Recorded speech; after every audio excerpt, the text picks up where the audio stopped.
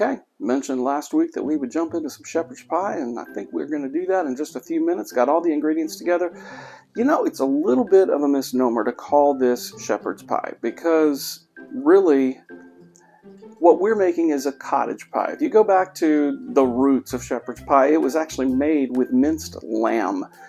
I'm not using ground lamb today, so we're going to call this one shepherd's pie the USA way, but when in reality it is actually cottage pie because it's made with beef. So we're going to put that together. I'll come back in just a moment and show you some of the ingredients. Okay, so you're going to see the cauliflower is there. That's not part of the shepherd's pie. We're going to roast that cauliflower, but basically we're going to use a very lean ground beef. I'm going to be making some mashed potatoes that we'll use as the crust for the shepherd's pie. I've got some mixed vegetables back there. I generally only use like peas and carrots, but they only had the peas, carrots, and corn mixture, so I went ahead with that. Actually, green beans in there too, so it's going to be full of veggies. It'll be good. We have flour. That's going to act as our thickening agent. I have an onion that we will chop up. Some minced garlic. We've got beef broth that will actually be the base. I have a teaspoon each of thyme, rosemary, and parsley. I've got my mixture of salt, pepper, and garlic powder, a little bit of red wine, and what I didn't set out here was the Worcestershire. So we'll just do a dash of that also for some flavor. But anyway, this will start to come together, and we'll start videoing once we're doing the prep work. Okay, so the first thing we're going to do is put a few turns of olive oil in a pan. Not too much. We just want enough so that our onions do not stick. And basically, when I'm cooking onions in a dish, it's not that I don't like them raw because they're really good, but you know, definitely cooking them down in a dish like this is just a little more savory, a little nicer. We like it better, so we are going to cook down these onions. Once we do, we'll add the garlic just long enough to get it fragrant, add the seasonings, and then add our meat and cook that down, and it'll make for a very nice show. Okay, so I've sweat down these onions, browned them just a little bit because we like that beautiful color, and I'm going to add just a little bit of garlic, probably about a teaspoon and a half of minced garlic to the mix. I've already added salt, pepper, and garlic powder. I like a nice flavorful show. We're just going to do this long enough to let that garlic get fragrant. I am going to go ahead and add my rosemary, my thyme, and my parsley flakes and stir them in to toast those a little bit also. Looks very interesting, but immediately you get this wafting, beautiful smell of those seasonings. And now with my ground beef in place, I'm going to begin to chop that up and incorporate it into the mix. So, not too bad. Get it all nice and chopped up. Like to do that. Get all the meat out of this little contraption. I don't know what I was doing before those things. Turn this around. I'm going to fry this out. Once your beef is browned, then we will come back and I'll show you the next step of what we need to do. Okay, our meat is pretty well fried up. Very little oil in it because it was a very lean cut, but I did have that olive oil there, so there's some of that.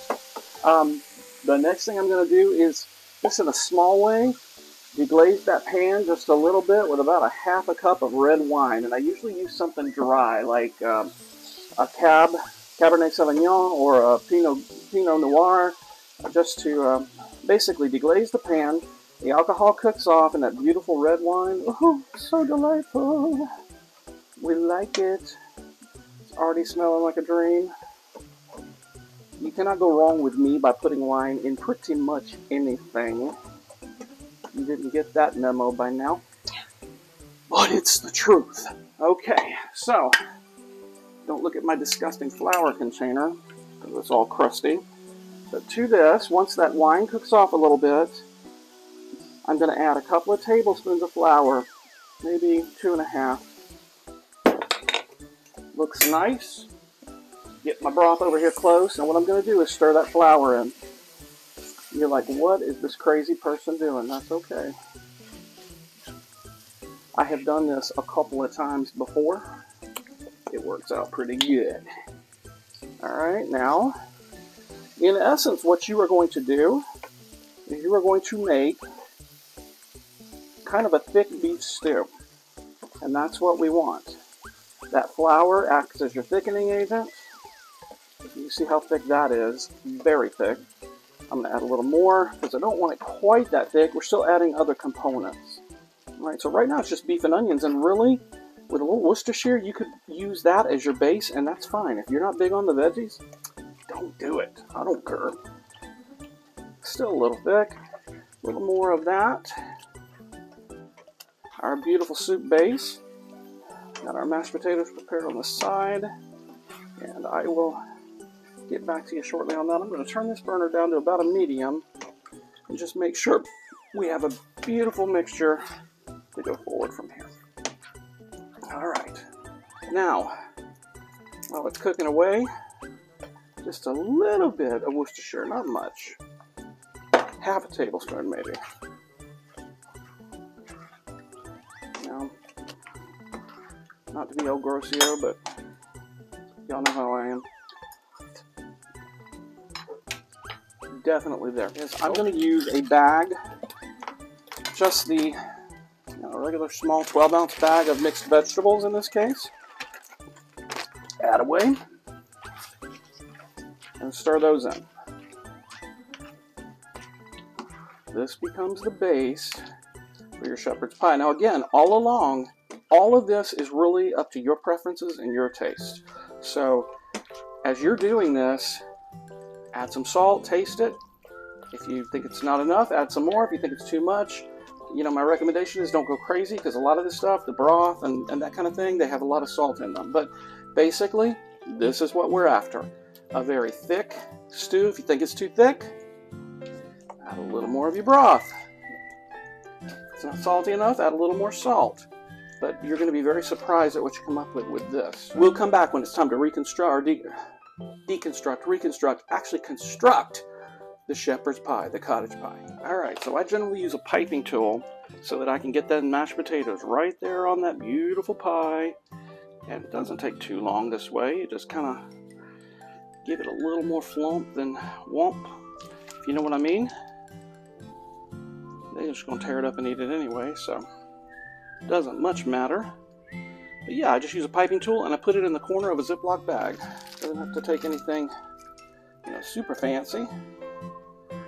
But basically, it looks a little better than just if I got enough mashed potatoes to get it done. Looks like maybe I might have to really force them in there. You know, you ain't got to be fancy. You can just use a spoon and spoon them out. Because in the end of it, wow, I am like right at the end, ain't I? At the end of it, they just gonna tear it up anyway. So, well, I'm gonna go see if I got some more mashed potatoes in this pot to make at least the casserole look decent. But other than that, we will come back together and I will show you after we plate it all up with the shepherd's pie. We're gonna have a nice salad and some roast cauliflower. And we'll be back to share it with you in just a few minutes. All right, so one thing I didn't mention, and I just took this out of the oven, but I absolutely love to take my torch and just run it over the peaks of the mashed potatoes, just give them a little bit of a toast, makes them sexy. Look at that! Look how sexy they are. Oh, so amazing. We roasted that cabbage, and we're going to plate this up in just a moment, let you take a look at it. It is going to be a meal to die for. So, at any rate, we'll come right back and plate it all. Okay, so it's time to give it a taste. But now, what I'd like you to do, if you haven't done it yet, make sure you hit like and subscribe. Come back and see me, because we're going to be doing stuff like this all the time, at least 3 times a week. So, hopefully you'll stick around with us and enjoy it. It's going to be good. Good time for all to be had.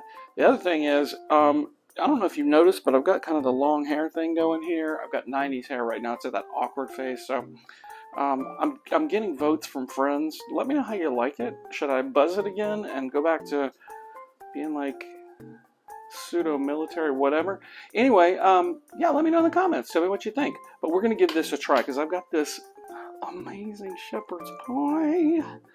And I'm just going to, let's come in close. Just take a look. Beautiful roasted cauliflower. This is comfort food du jour. It is so good. So you definitely want to give this a try. I don't know if I mentioned it to you, but I bake the shepherd's pie at 375 for about a half hour and then 15 minutes on 400 just to kind of, you know, make the top a little bit browner. So give it a shot. Super easy. You saw how I put it together, and I'll make sure I put the recipe in the comments down below, and I'll also stick it in my blog so you can go over there and take a look too. So anyhow, we will talk to you soon.